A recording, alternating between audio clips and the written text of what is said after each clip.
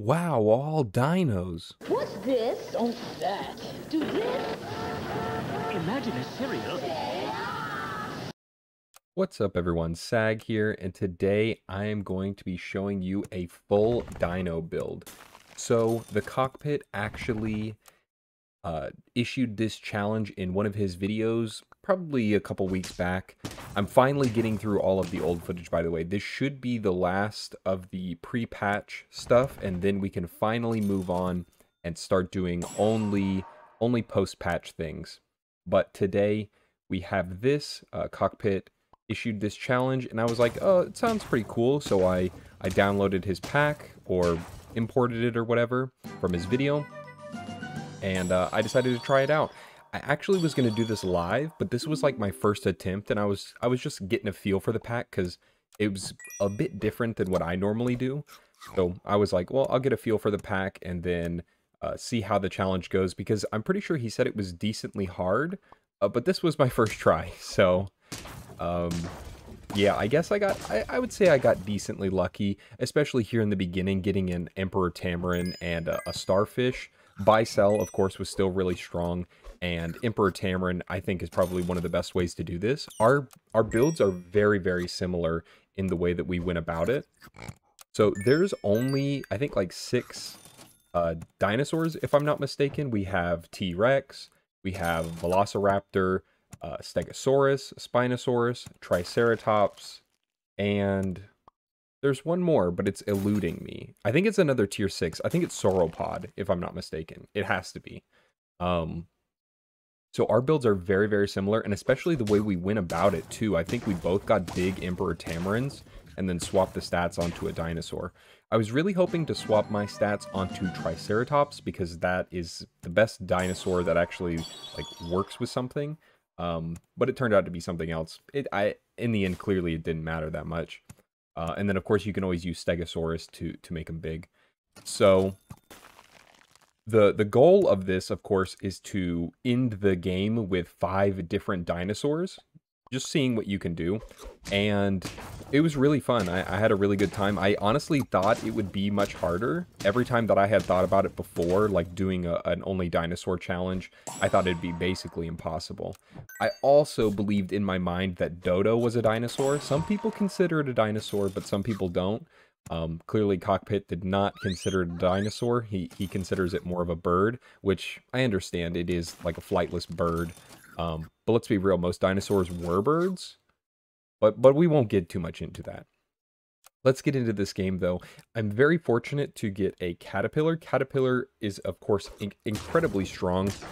Even now, post-patch. I mean, you just get so much from it. I'm very happy that they actually nerfed it to tier 4, because even at tier 4, it's still very good. And I think the same way about Turtle as well. I think both of them are very happy now at tier 4. I think it's overall a lot more healthy for the game, because before you could get a Caterpillar so incredibly early. Imagine getting a Caterpillar on turn 3, and then you have a level 3 Caterpillar on like turn 8 or something. And it wouldn't be turn 8, it would be turn 7. You get one on turn 7, level 3 Caterpillar, that's insane. You just double up immediately. So right now I think it's still in a good spot. I'm glad that they did that. Because as you can see here, I basically keep the Caterpillar the entire time up until the point where I get my last dinosaur in. So the game plan, I think I talked about it a little bit, but it was basically get a big Tamarin, swap those stats onto a dinosaur, and then just find the rest of the dinosaurs. That's about all you can really do. I was also surprised. I felt like in this game, a lot of my enemies' teams were incredibly weak. Like, I wasn't really doing anything each turn. I was mostly donkey rolling for more Emperor Tamarins, because of course Emperor Tamarin is insane, like absolutely nutty. And then here on turn 9, we have a 50% chance of getting a dinosaur, and that dinosaur we get is Spinosaurus, which is incredibly strong. It's not crazy with a full dinosaur build, but it'll definitely do the trick. And maybe I should have leveled up the Cappy before I swapped the stats onto the Spino, but I thought regardless, I'm going to keep Spino the entire game. It doesn't matter. Spino's still really strong. If I get to level 2, even better. And here we're able to find the Triceratops. So, of course, that's what we were looking for here on turn 9. And then all we're going to do is basically just try to live until we can get to turn 11 to find some of the other dinosaurs. One of those dinosaurs, specifically Velociraptor, works incredibly well. You get coconut armor to something. Coconut armor, super strong. There ain't nothing you can do about it, brother. So we are going to try to do that, and then whatever unit Stego is going to buff, which is going to be our Triceratops, because Triceratops has the only, like, real ability throughout all of the dinos, like, the only ability that matters with stats. So we're going to do that, and then we're going to place a strawberry on that bad boy, make him as big as possible, give him coconut armor, and he's basically going to carry the team for us. Yeah, we get a husky in here just to get a couple extra stats on the Spino and Triceratops, so it doesn't matter too much for me, just as long as we can get some kind of stats in there. I was looking a little bit for a pill so we could pill Eagle. Again, 50% chance of getting something, but never really end up finding it. Instead, we see a Stego here on turn 11, which is exactly what you want to see. I am very surprised that Stego was able to survive the nerf like this.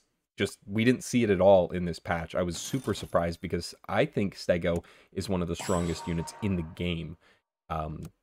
Maybe they didn't nerf it because of Pack 3. Pack 3 is kind of weak, I'll say, especially compared to Pack 1 and 2.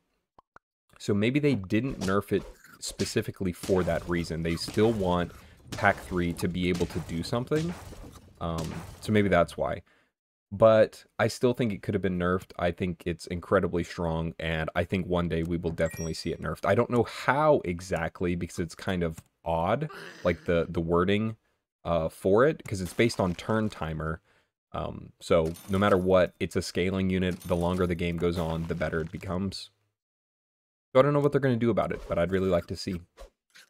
Also, speaking of Stegosaurus, at the end of this, since this was my first try, we don't actually have more footage, but I did find a really, really old video. This was probably from a month or two ago, deep within the recesses of my computer, where I had a full Stegosaurus team. So we're going to show that at the end. That'll be really funny.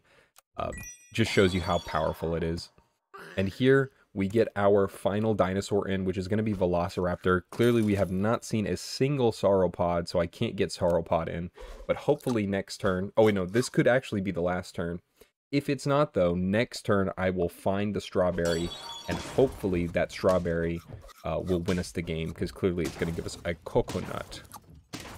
And here we actually tie, which is pretty good. I wanted to tie. There we go. We get the strawberry immediately, just like I wanted. And honestly, the team is cracked. It's going to be really, really hard to lose.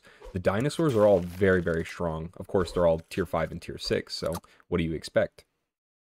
But here we go. Almost 50-50 on this Triceratops. It's going to be very hard for them to do anything here. He could have popped my coconut too, but I don't think it would have mattered. I'm so strong. Doesn't even make it past my Triceratops. But yep. Look at that, super easy. I really had a lot of fun. Check out Kokpit's video. I'll link that all in the description. And here is the final Mega Stegosaurus build. But thank you so much for watching. Like and subscribe if you enjoyed. And you know what? Have a wonderful day.